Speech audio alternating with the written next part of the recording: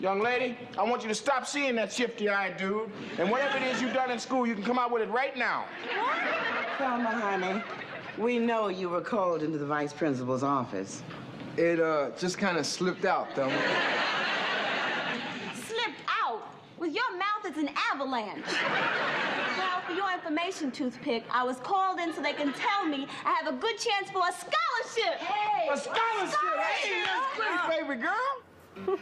You may recognize our next guest from that clip. It's BernNadette Stanis playing the iconic role of Thelma on Good Times. She's joining us now to talk life after the show, becoming an author, and so much more. Thank you so much for joining us. Thank you for having me. I'm honored to be here. And we should first say congratulations in Chicago to receive an award for female empowerment. You have done so much in your career. Thank you so much. That's wonderful. Talk about how life has been since the show. It's been really, really wonderful. You know, the show afforded me so many different things to be able to do, to go places, to just do things that I'm sure I would never have been able to do, you know, and I have 2 daughters, and just raising them was just fun. You know, it's that kind of thing. I'm an author, as you know. Yep. That just came out of that life. I traveled a lot. I did a lot of plays. I learned a lot about people. And from that, I wrote my first book, and then my second book, and my third book. And you're still acting. You got a project coming out, right? Yeah. Yes, yes, yes. It's really a documentary. Okay. Yeah, we're working on that as behind the scenes in Good Times. Because there was a lot, I mean, that time in television, that was such a groundbreaking show. Yeah. Because you guys tackled a lot of issues that the other sitcoms were kind of shying away from. They were heavy, but it was still funny. Yes. Yeah. Well, we had wonderful writers on that show. And you know, Norman Lear, being the producer, you know, he always stretched it a little bit too far, you know, not too far, but far. Yeah. Now it's too far. But we touched on teen pregnancy, we touched on drugs, we touched on cancer, we touched on, well, dying, you know, daddy dying, and surviving through it all. I mean, we had so many different changes in the show, but the show survived because it was very real. It was the first Black African-American whole family. Yes, and absolutely. I give, you know, Miss Esther Roll a lot of credit for that, you know. And we had a strong dad. Yeah, you John did. Amos John was great. Yeah. Do you stay in touch with any other I guys? do. I stay in touch with all of them. Of course, you know, Janae, we lost Janae last year, and, you know, that was very hurtful because she has so much life still, you know. And we lost Esther about, well, 98, 96, yeah. Yeah, we lost her. And so we just kept going. There's so many of my fans and our fans want to see us do stuff now. And, you know, everybody's busy at doing things. It's just not coming together like that. But we decided to do a documentary because there's so many stories that I know that maybe Jimmy doesn't know, and that Jimmy knows that Michael doesn't know, you know. And so we're going to put it all together and let you see how we saw it. Yeah, through your eyes. Yes. Do you ever get tired of talking about the show? Never. No, Never. Good. Because it was with me all of my life. Ever since I was grown, I was Thelma.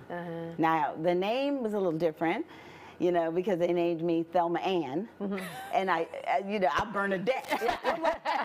But I forgot all about that BernNadette, and I answer to Thelma anyway. Oh, it's still to this day? To this day, I don't get upset about it. That's so cute. Well, and for us here in Chicago, it was such an iconic show. Yes, Cabrini Green. Cabrini Green. Yes. And so many things have changed since then. Absolutely. It looks like a totally different place. And because of Esther Roll, we came back to Cabrini Green. She made us come. You know, we did the show in Hollywood on a set. Right. So I tried to make it look just like the apartment. Yeah. And being that, you know, I'm a girl from Brownsville, from the projects, so I knew exactly what to do with that Thelma, you know. And I thank Esther Roll for giving me the opportunity to go up to the producers and tell them who Thelma was. So I was actually able to create her.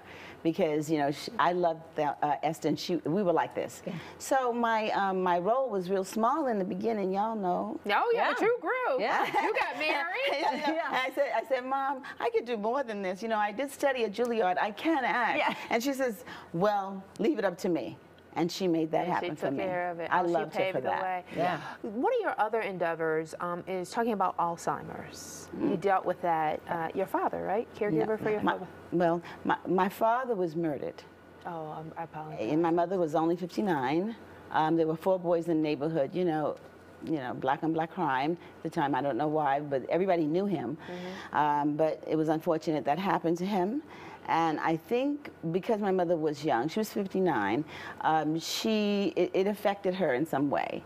And I do believe, that's why I wrote the book, The Last Night, that impact caused her mind to, not that she would not have gotten Alzheimer's, but I think that's part of it when you go into a shock in life.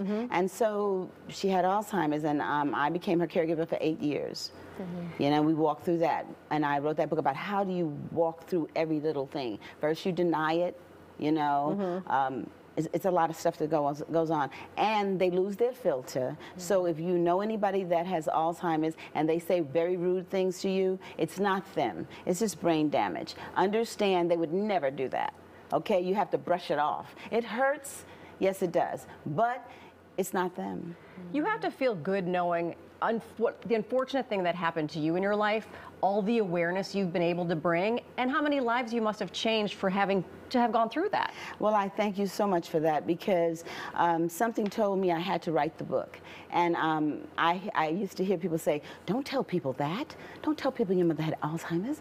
I said, no, she had it. It's the disease, you know, and who knows, you know. I said, I feel obligated to do it to enhance her life. Why should she live and die and just, it's over? I said, no, she has a cause too. So she was a great mommy, Daddy was a great dad, and but Mother and I were very close. She helped me to get to Good Times, you know what I'm saying? And then one day we're sitting there watching Good Times in the middle of Alzheimer's, and she looked at Thelma, because she loved that show, for some reason. And she would look at Thelma and JJ fight and everything, and then she looked at me one day and she said, you know, that's a cute little old girl. Oh. That's adorable. Oh, the impact that you had. It still touched her. Yeah, she knew a connection, but I didn't look like that anymore. I look like this, so it wasn't me to her. Right. You know, and I said, yeah, Mommy, she's a cute little girl. And, you know, it was like a knife in my heart that twisted. So from that moment on, I said, you know, when this thing is done, because you know how Alzheimer's does us. And I said I'm going to form a foundation in her honor called Remembering the Good Times, and Alzheimer's Foundation. And that's really how it became. It's not just because I was on Good Times, but she was watching Good Times. That's you know, beautiful. Isn't that something? It all fell in place. It all fell in place. It fell in place. And I just want to just say that if you're caring for someone with Alzheimer's, you have to be very patient. You know, they say things over and over and over and over, and I answer the same question over and over. And if the sky is pink or purple, it has some dots in it that day, you say, yeah, I see that. Yeah. It's over. They forget. You know, don't fight with them. And it's something that they do. They have a connection. They know when someone is hurting them or mean to them. So whenever I would have someone sit in with my mom and say, oh, she's difficult, they had to go. Because I know she's not difficult. She wasn't difficult. She was a calm one. Because her Alzheimer's was basically in the back of the brain. But if you do it in the frontal lobe, you get more aggressive. I just want to let you know that. Well, thank you for everything you do, because it's wonderful, Thank and you are changing so many lives. Thank you. I appreciate you. Thank you.